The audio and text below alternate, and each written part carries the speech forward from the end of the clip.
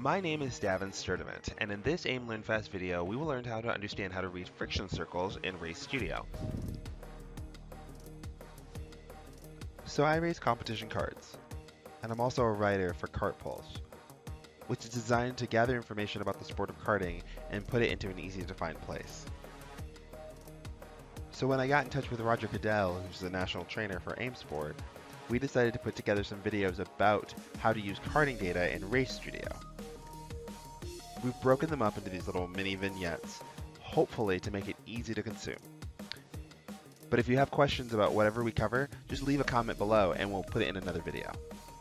So I'm going to turn it over to Roger and take it from there. So Roger, in another video, we talked about the G-sum channel and how that works to find out, grip potential.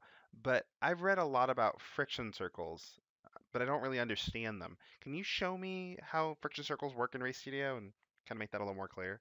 Yeah, the our software, Race Studio 2, doesn't have just a nice little button to push, right, and get a friction circle.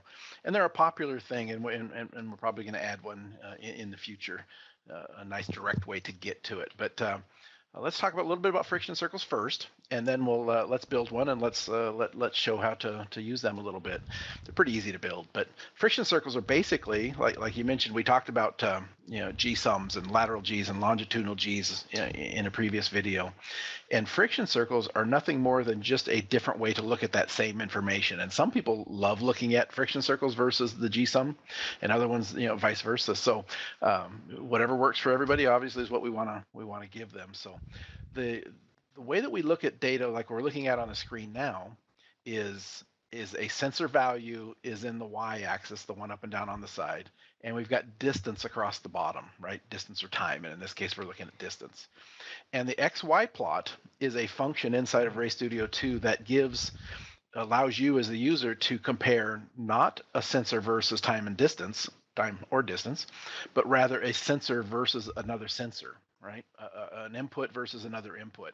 In this case, longitudinal G's versus lateral G's.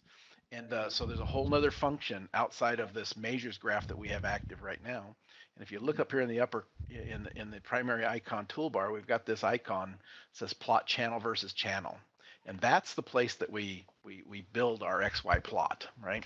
X one channel versus Y versus another channel, right? So I'm going to open up the XY plot function, and it opens up, and there's just a couple things we want to chat about in setting these up for to create the friction circle type of a look that we want.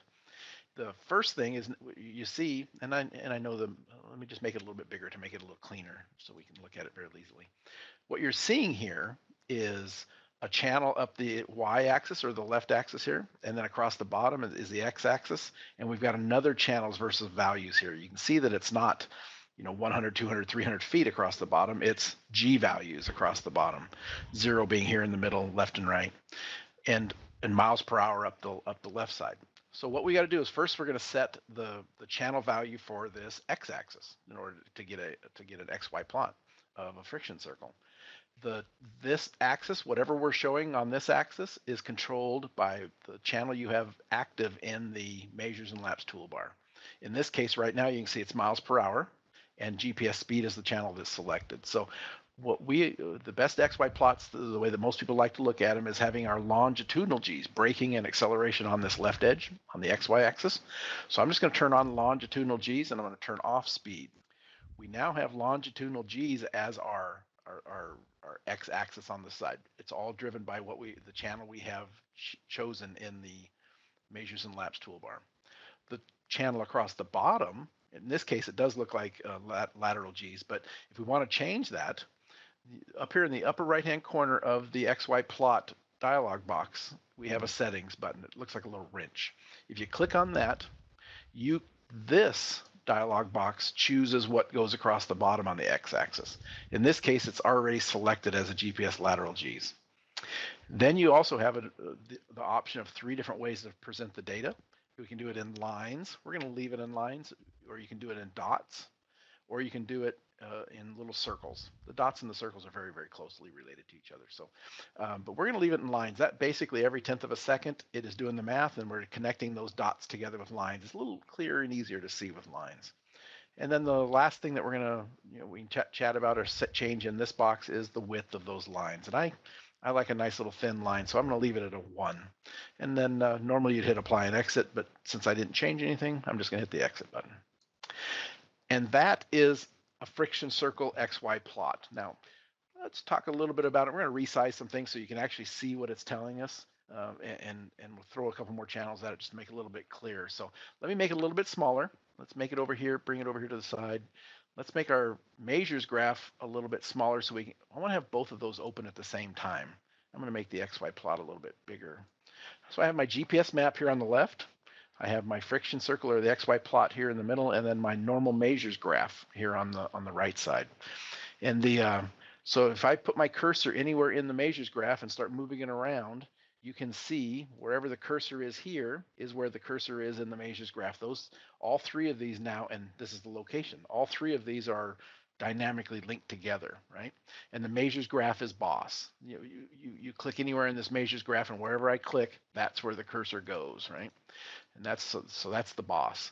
So, but right now, all I've got is longitudinal G's, which makes a nice, pretty XY plot.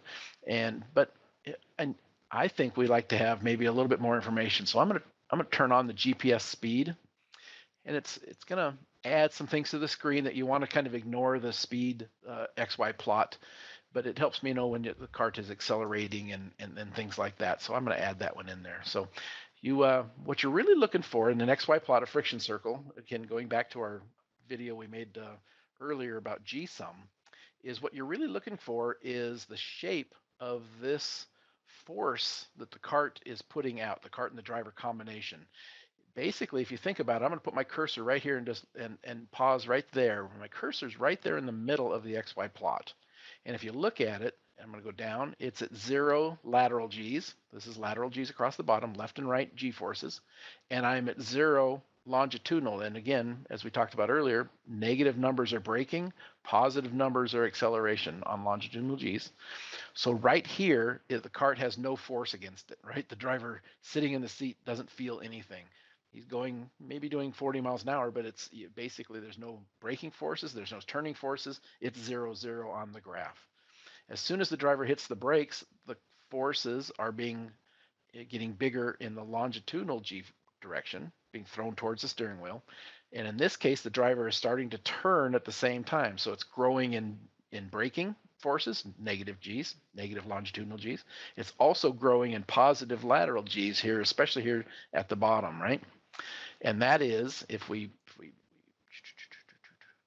let's find that spot real quickly, probably right here at the end of the back straightaway, right there, right?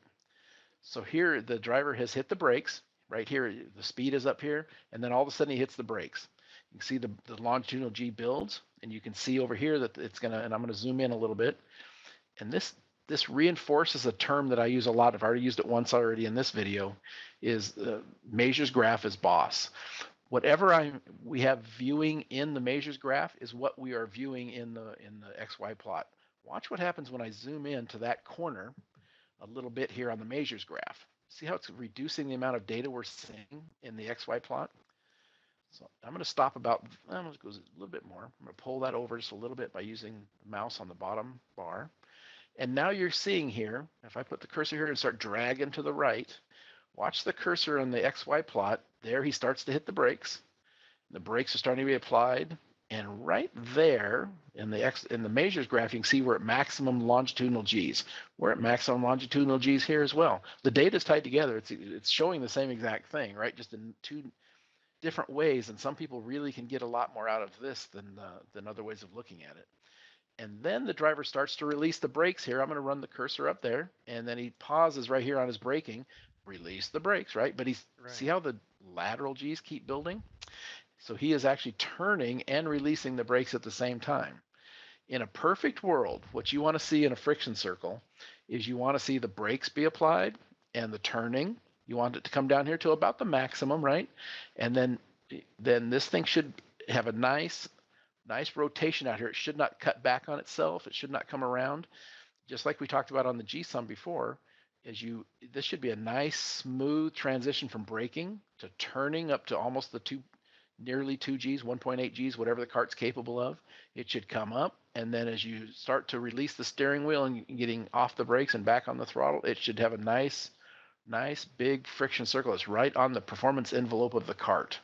When you have these twitches and twists and turns of this as it's going up, especially this big one here as the driver is exiting the corner, if I run my cursor, here he is coming along, I'm going a foot at a time down the track, that cursor comes up, and watch this big curly cue it does here.